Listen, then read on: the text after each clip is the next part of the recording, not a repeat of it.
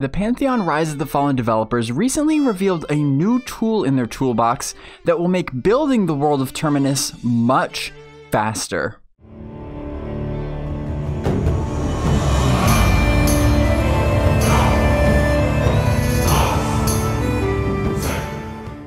I've been talking a lot lately about how Pantheon's development has undergone some crucial changes in the past year or so.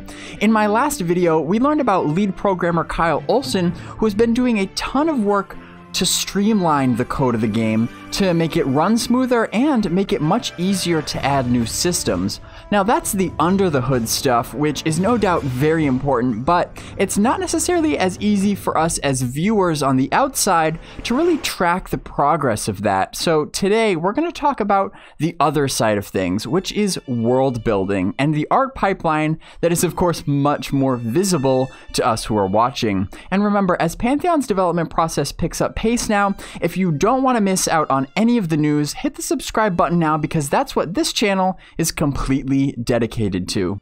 Before I get into the details of that new world building tool I mentioned in the intro, I want to back up a bit and review why this is such an important shift. As far back as the making of a city stream with Carnage in November 2017, we have seen some grayboxing in-game. It was explained that grayboxing is basically a quick way to use solid, textureless shapes to plot out zones. We saw the outlines of buildings, walls, objects, etc. that could be easily adjusted to establish this sense of scale and spatial relationships for that area. And then once the developers are satisfied with the layout for the sake of gameplay, the artists then come back later and simply apply the detailed textures to the appropriate graybox objects. Makes sense, right? And in all of the streams that we had seen after that, the graybox objects seemed to be the exception rather than the norm. Until more recent streams where we've seen a lot more grayboxing, even in zones that previously appeared to be much more fleshed out. When thinking about traditional game development, this makes less sense and led some people to believe that development was moving backward. But upon closer inspection, this seems to be more of a case of taking one step back in order to take two steps forward. You see, almost all of the art assets in the zone we had seen in streams before Fairthale was revealed were not handmade by Visionary Realms, but were instead purchased from the Unity asset store and then simply placed in the world. When asked why it was done this way, creative director Chris Joppa Perkins said, quote, "We believed that was the best way to depict what Pantheon would look like while giving us the ability to prototype gameplay. And it's not totally uncommon, though grayboxing is the true industry standard when you have a typically closed development process," end quote. So because Pantheon is a crowdfunded game, where Visionary Realms started with very little money, they felt the need to quickly present something that resembled the finished product they were shooting for in order to raise awareness for the game. Whereas, in an ideal world, if they were a larger company with financial backing on day one, they could have afforded to take the more efficient approach of keeping it all a secret and just jumping straight into grayboxing, because there'd be no one on the outside judging what it looks like. Crowdfunding a game like this is tricky because you need to keep making forward progress without abiding by all the traditional methods of game development. For example, grayboxing everything might not generate the excitement needed to secure funding early on and get the ball rolling because, as senior concept artist Jared Pullen explains, it's naturally more difficult for people to imagine what a game will eventually look like when all you see is grayboxing. The temptation with grayboxing, it is a bit of a trap, is to see what's there and feel that you have nothing, to feel that you're lacking something.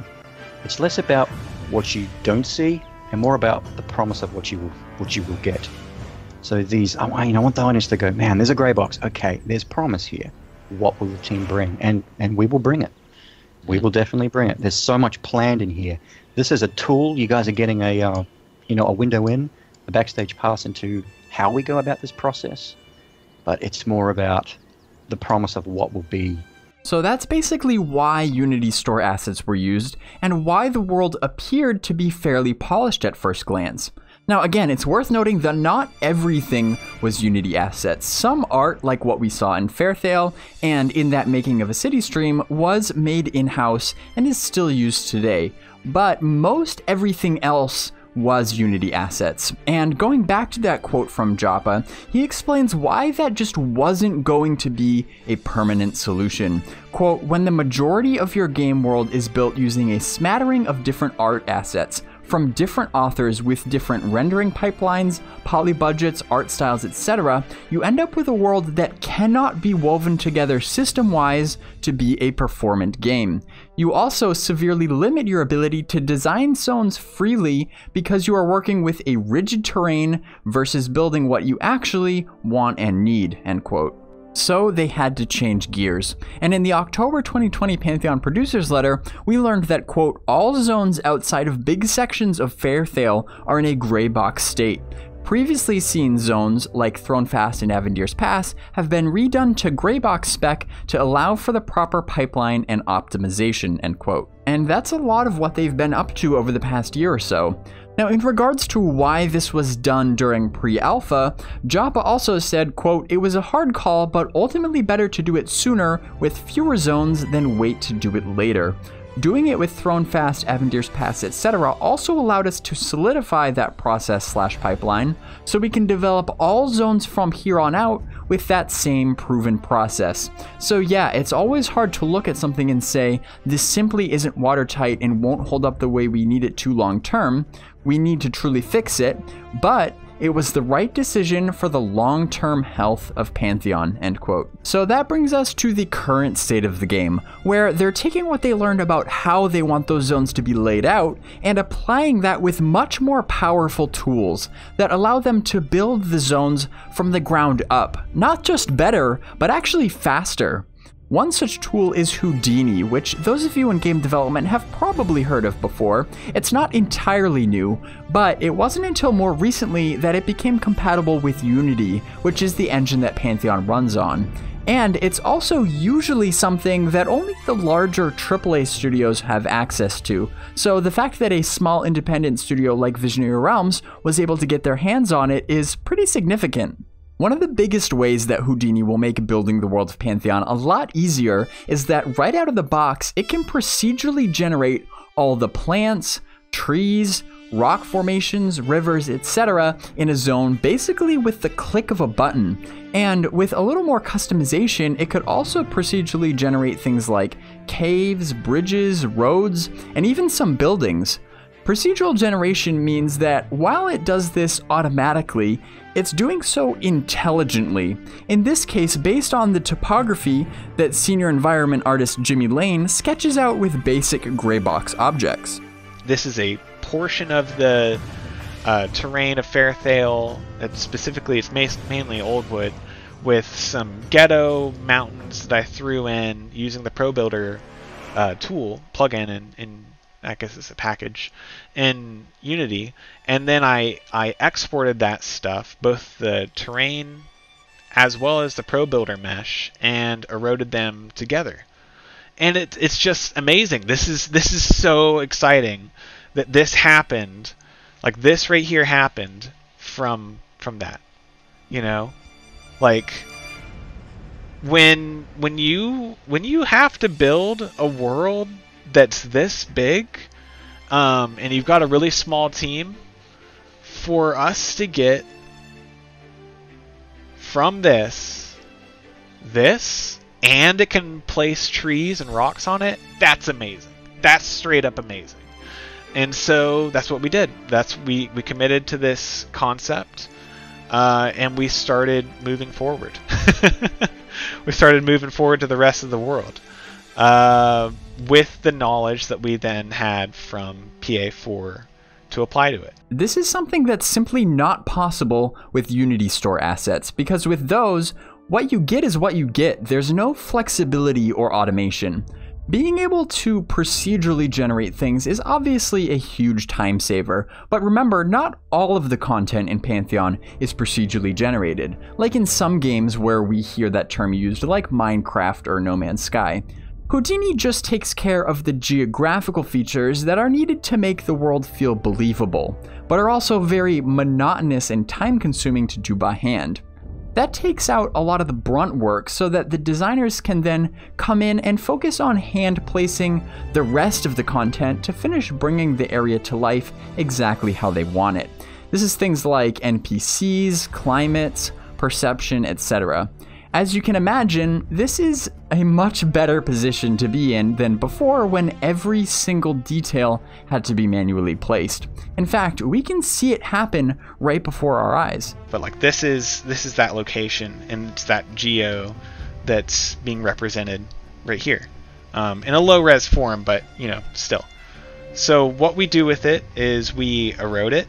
You know, same thing, it's right there, but now it's got an erosion.